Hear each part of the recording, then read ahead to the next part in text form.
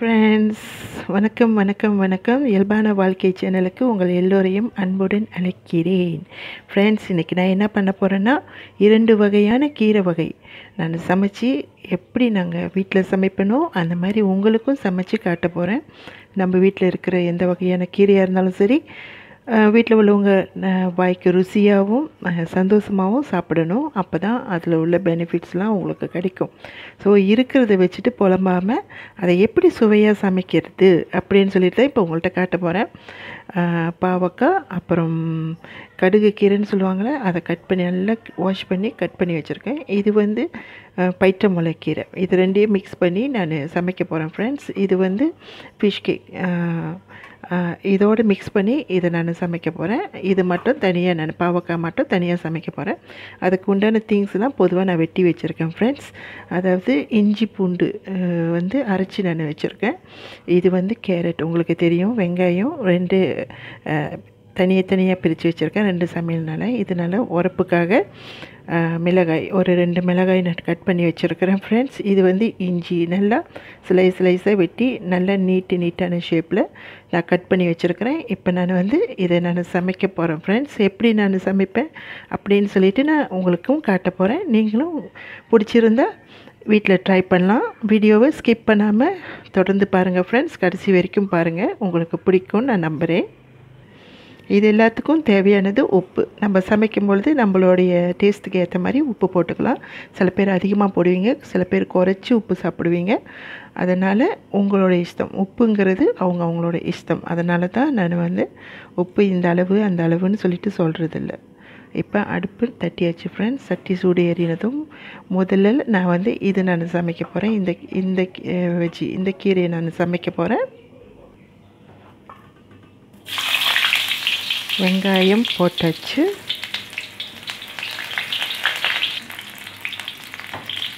இஞ்சி பூண்டு ஒரு அரை தேக்கரண்டி ஃப்ரெண்ட்ஸ் போட்டுக்கலாம். உங்களுக்கு எந்த அளவுக்கு பிடிக்குமோ அந்த அளவுக்கும் போட்டுக்கலாம், எந்த பிரச்சனையும் இல்லை ஃப்ரெண்ட்ஸ். இது ரொம்ப நல்லது. இஞ்சி பூண்டுங்கிறது ரொம்ப நல்லது உடம்புக்கு. அதனால் உங்களுக்கு பிடிச்ச அளவுக்கு போட்டுக்கலாம். இப்போ கீரையை நான் போட போகிறேன் ஃப்ரெண்ட்ஸ். அது நல்லா வெந்து பொன்னிறமாகிடுச்சு. இப்போ இந்த ஃபிஷ் கேக் வந்து வேக வச்சது தான் ஃப்ரெண்ட்ஸ். அதனால் மேலே போட்டுக்கலாம். இது மிளகாய் எண்ணெயில் போட்டால் நல்லா நெடியேறும். அதனால் வந்து கீரை மேலேயே போட்டுக்கிறேன். நீங்களும் அப்படியே சேர்த்துக்கலாம். எண்ணெயில் போட்டு தாளித்தாலும் ஓகே தான் ஃப்ரெண்ட்ஸ், எந்த பிரச்சனையும் இல்லை. ஒரு சிறு காரத்துக்காக தான் அந்த மிளகாய் போடுறோம். உங்களுக்கு மிளகாய் பிடிக்கலனா மெழுகு தூள் கூட நீங்கள் சேர்த்துக்கலாம். உப்பு நான் போட்டுக்கிட்டேன் ஃப்ரெண்ட்ஸ். நான் பொதுவாக காய்கறிகளை அதிகமாக வேக வைக்க மாட்டேன். ஒரு அரைவாசி இல்லைன்னா ஒரு முக்கால்வாசி அவ்வளோதான் நான் வேக வைப்பேன். இல்லைன்னா அதில் உள்ள விட்டமின்ஸ் எல்லாமே இல்லாமல் போயிடும். அதுக்காக நான் வந்து கரெக்டாக நான் வேக வைப்பேன். அவ்வளோதான் ஃப்ரெண்ட்ஸ். இப்போ கீரை வந்து சாப்பிடலாம். கரெக்டான அளவுக்கு நான் வேக வச்சுட்டேன். அவ்வளோதான் ஃப்ரெண்ட்ஸ். நான் அப்போ அடுப்பை அடைச்சிடுறேன். பாருங்கள் ஃப்ரெண்ட்ஸ், எவ்வளோ அழகாக இருக்குது, நல்லா ஃப்ரெஷ்ஷாக இருக்குது. இந்த கீரைக்கு பதிலாக நீங்கள் தண்டு கீரையை கூட மிக்ஸ் பண்ணி இந்த முளைக்கீரையை வந்து பைட்ட முளைக்கீரையை வந்து பிரட்டலாம். ரொம்ப சுவையாக இருக்கும். இனி நெக்ஸ்ட் இன்னொரு சமையல் பார்ப்போம். இப்போது பாகக்காய் பிரட்டலாம். இஞ்சி நல்லா ஃபர்ஸ்ட் இஞ்சி போடுறோம் ஃப்ரெண்ட்ஸ். அது நல்லா வெந்து அதோடய வாசம் அந்த எண்ணெயில் இறங்கும். அது கொஞ்சம் பொன்னிறமாக ஆற வரைக்கும் அது வெத்த பிறகு தான் பாருங்கள் ஃப்ரெண்ட்ஸ், நல்லா வெந்துக்கிட்டு இருக்குது. இந்த இஞ்சியோட மனம் நல்லா இருக்குது. இப்போ அடுத்தது வெங்காயம், வெட்டி வச்சு வெங்காயத்தை போட்டுக்கலாம்.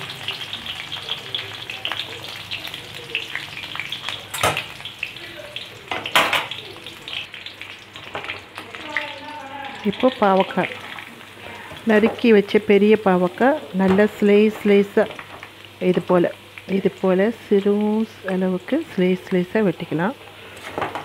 சட்டுன்னு வெந்துடும், அதோடைய பச்சை வாடையும் இருக்காது. அதனால ஸ்லைஸாக வெட்டி வச்சுக்கலாம்.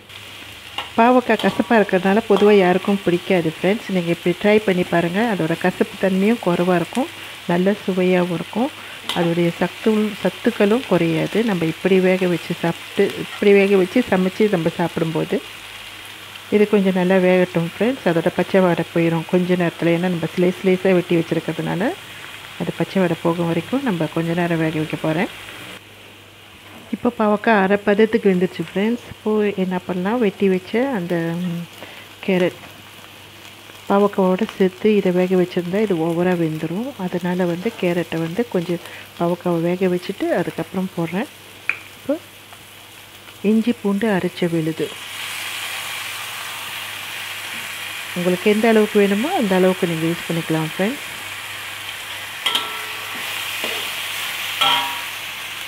நான் கொஞ்சம் தண்ணி ஊற்றி வாட்டரியாக நான் சமைக்கிறேன் ஃப்ரெண்ட்ஸ். இது இப்படி சமைச்சா கொஞ்சம் நல்லாயிருக்கும். ட்ரையாக இருக்கிறதுனால எப்போ பார்த்தாலும் பாவக்காவை மிளகாய் போட்டு நல்லா வறுத்து எடுக்கிறத விட இப்படி சமைக்கலாம். ஏன்னா இப்போது அதிகமாக வெயில் காலம், ரொம்ப சூடான நேரத்தில் இப்படி காய்கறிகள்லாம் சமைச்சு சாப்பிட்டா நம்ம பாடி ஹீட் ஆகாது, நல்லா குளுமையாக வச்சுக்கலாம். அதுக்காக தான் ஃப்ரெண்ட்ஸ் இந்த காய்கறி சமையல். பாவக்காய் கலர் அப்படியே இருக்குது ஃப்ரெண்ட்ஸ், நல்லா வெந்துருச்சு. நான் எடுத்து பிளேட் பண்ண போகிறேன். சமையல் முடிஞ்சு ஃப்ரெண்ட்ஸ். அருமையான சமையல், சாப்பிட்றதுக்கும் சுவையாகவும் இருக்கும். பாருங்கள் எவ்வளோ அழகாக இருக்குது. இது மிளகாய் போட்டு இதோட கலரெல்லாம் நம்ம மறைக்காமல் அதோட கலர் என்ன கலரோ அதை வச்சு சாப்பிட்றது இன்னும் உடம்புக்கு நல்லது ஃப்ரெண்ட்ஸ். நம்மளோட உடம்புக்கு அந்த பச்சை கலர் ரொம்ப அவசியம்.